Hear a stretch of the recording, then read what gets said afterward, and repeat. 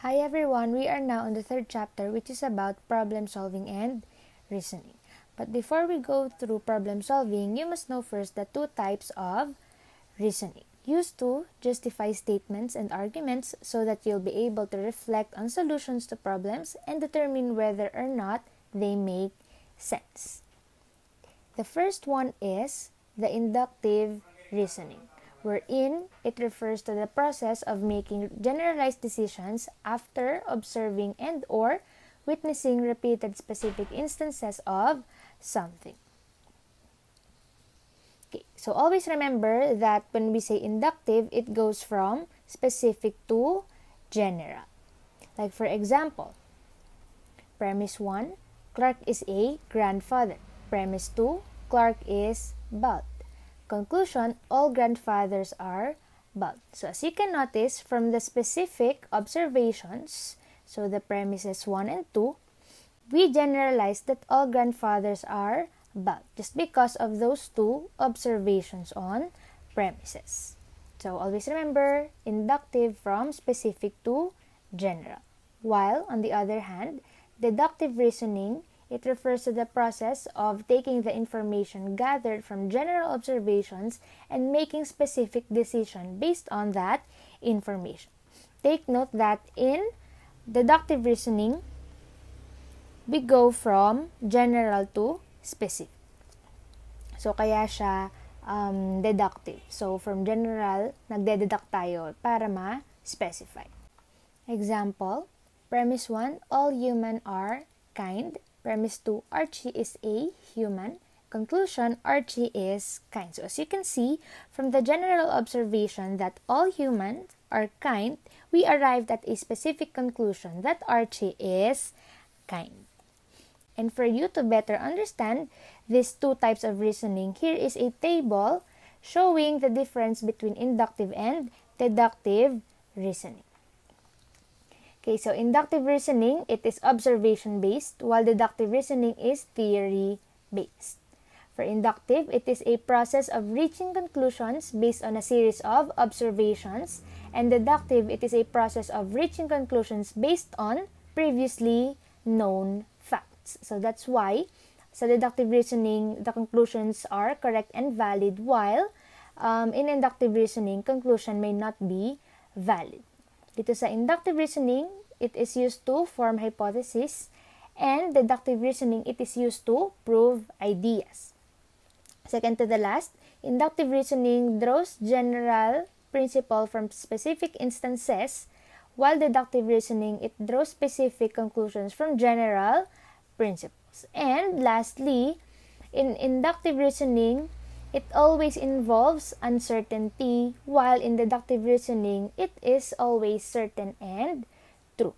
So I have here examples, and please pause the video for your thinking time before I reveal the answers. Okay, let's try this.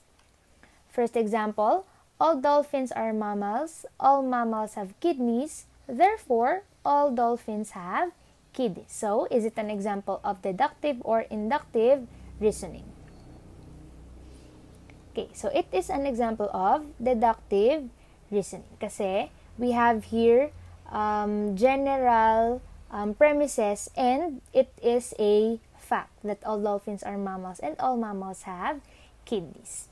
Okay, second example, every windstorm in this area comes from north. I can see a big cloud of dust in a distance. So, yung conclusion niya is a new windstorm is coming from the north. So, is it inductive or deductive?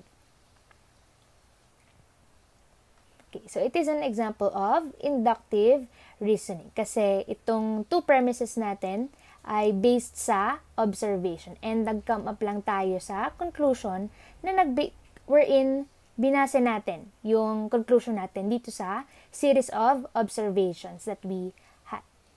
Third example, all cats have a keen sense of smell.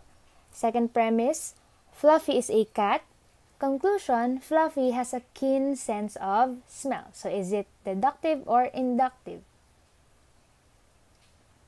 Okay, so it is deductive reasoning. So again, we came from general idea and a fact that all cats have a keen sense of smell. And nag-come up tayo sa specific conclusion that Fluffy has a keen sense of smell. Fourth example, first premise, it is dangerous to drive on icy streets.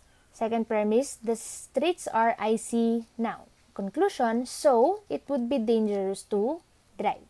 Inductive or deductive?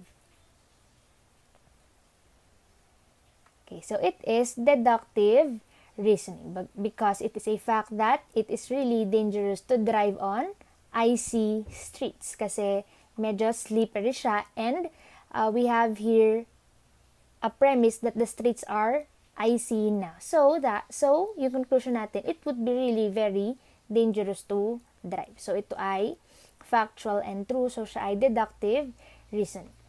And lastly, first premise, Bob is showing a big diamond ring to his friend Larry. Second premise, Bob has told Larry that tonight he is planning to marry Joanne. And the conclusion, Bob must be surprising Joanne with the diamond ring tonight. So is it inductive or deductive? Okay, so it is an example of inductive reasoning. So why? Kasi from these two observations or these two premises, nag-assume na Bob must be surprising Joanne with a diamond ring tonight. So it is not a fact. So siya ay example ng inductive reasoning. Okay, so always remember, kapag deductive reasoning from general to specific and inductive from specific to general. For the next topic, we have intuition, proof, and certainty.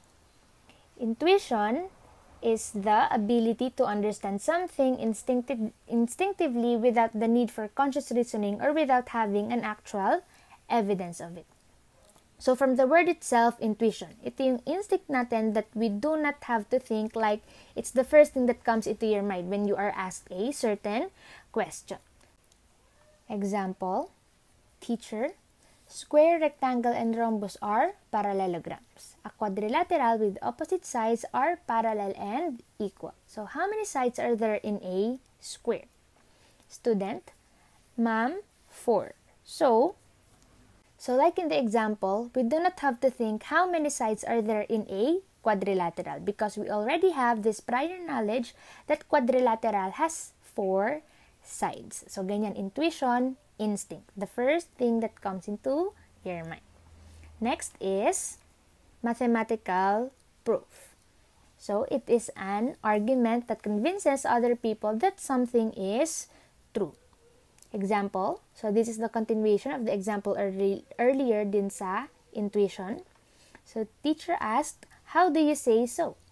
Student, ma'am, because quadrilateral means a polygon with 4 sides. So in here, we are to justify the answer that we have, so that's why it is mathematical proof. So dito, evidence yung kailangan. And lastly, certainty. Certainty is a conclusion or outcome that is beyond doubt. Okay, example. So continuation again. Teacher, please show an illustration on the board. And the student draws a square on the board.